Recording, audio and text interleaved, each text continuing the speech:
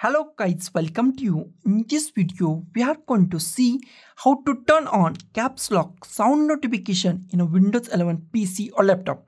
Whenever we accidentally hit caps lock or press the caps lock key, one sound notification is appear on our headphone or on our speakers. This is our goal for this video. So let's go to our video. First, I go to the start, and here type settings. Type settings and click on the settings. In settings, find accessibility. Click on the accessibility. Click on accessibility. Here scroll down and find keyboard.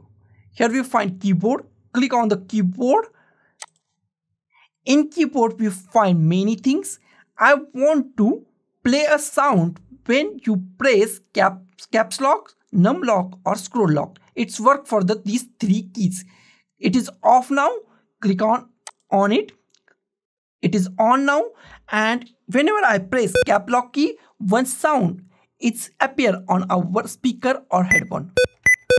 So guys, this is the simplest way to turn on caps lock sound notification in Windows 11 PC or laptop. So guys, thank you for watching this video. Don't forget to like, share, comment on this video, and don't forget to subscribe the channel. Thank you guys.